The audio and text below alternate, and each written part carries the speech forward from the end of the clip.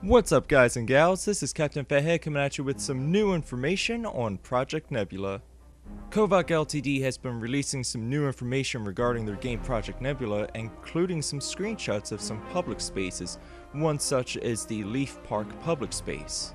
Now more recently they've been working on a new public space called the Dome, which is more or less intended to be a sports bar type of area.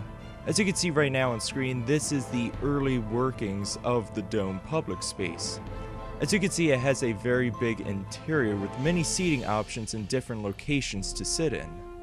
And as you can see right here, this is an outside look of the Dome public space, and graphically it looks pretty impressive. From the different lighting effects to the tiles on the floor, a lot of attention has been put into the detailing of this space.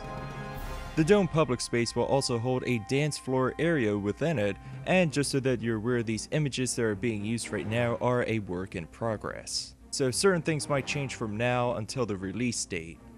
That about does it for today's video. I do hope you enjoyed, and be sure to subscribe for more videos on Project Nebula. I'll see you all next time. Peace!